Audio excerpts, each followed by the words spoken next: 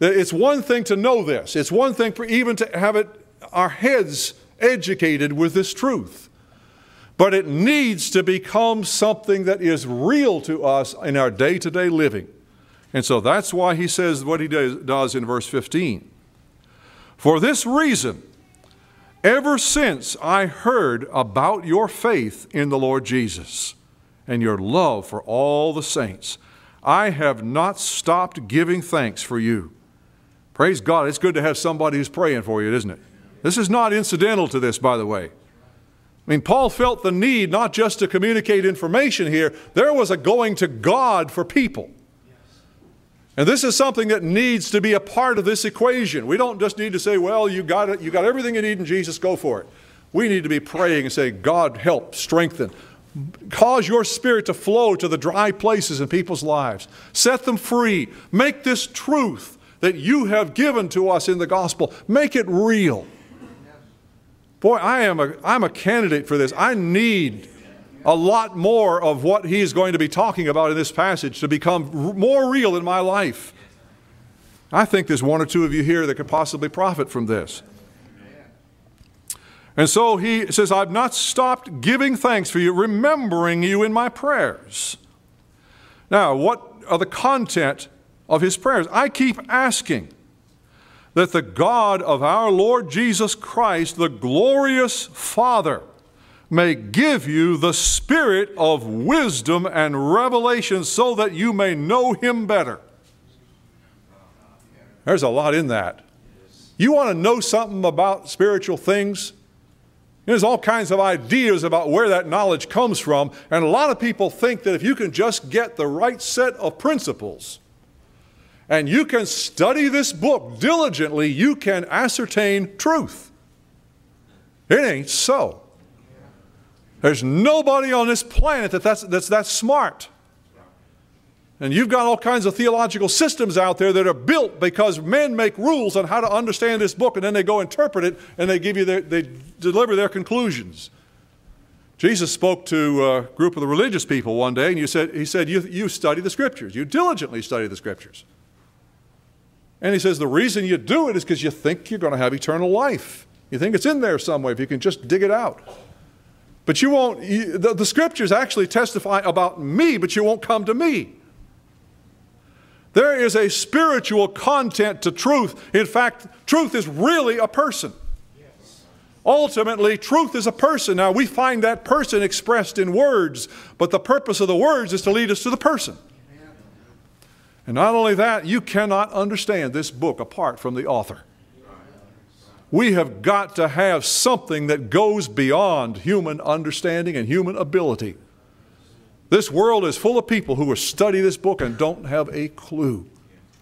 You know, Paul spoke about many of his fellow Israelites, and he spoke about their blindness.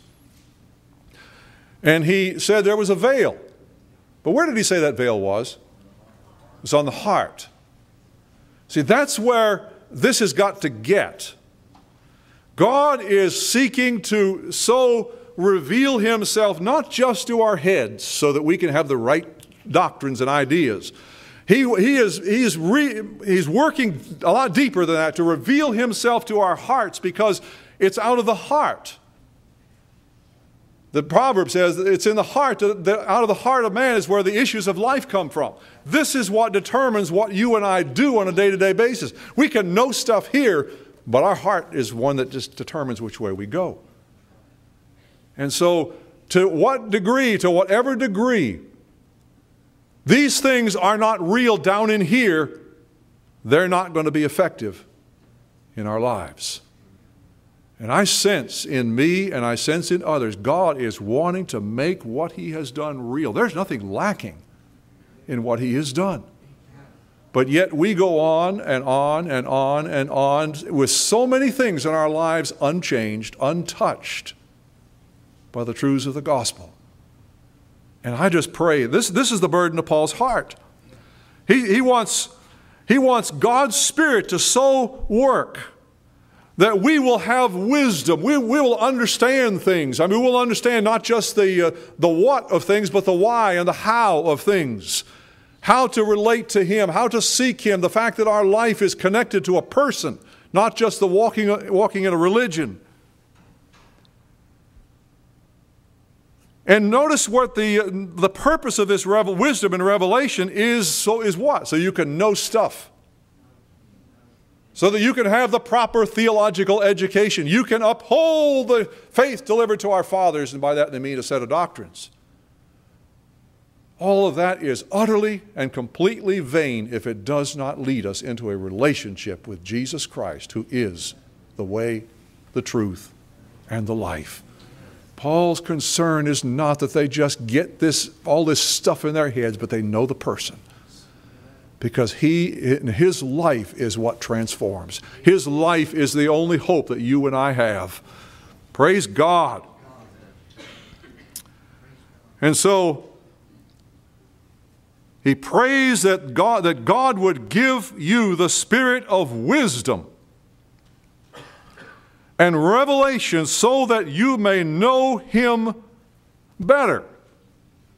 Well, that's interesting. He doesn't say so that you'll know Him, does he? He's talking to people who know Him, knows the Lord. They know the Lord.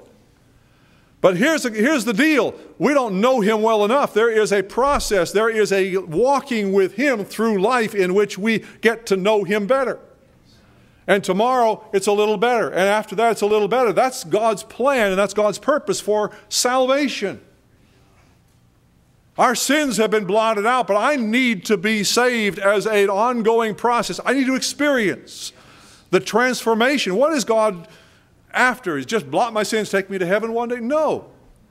His purpose is to make me like His Son. There is a change that needs to happen in my heart and in my life. And I can't do it. I can't do it. He knows we can't.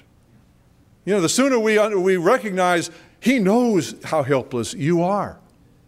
You know, we sang the song, Lord, you know how weak I am. Thank God He's not, as I said before many times, He's not counting on us. He's not counting on my faithfulness. He's not counting on my will. He's not counting on anything that's in me. But oh, He has everything. He has the strength of will. He has the courage. He has the faith that I need. He has all that I need in His life. And just like the vine or the branches that just simply draw life from the vine, that's what God is seeking to work out in us. And he goes on and he says, I pray also that the eyes of your heart. Now see, this is where it gets right down to it. Paul could communicate in a few sentences the doctrines involved in what he's trying to say. But he understands that that's not enough.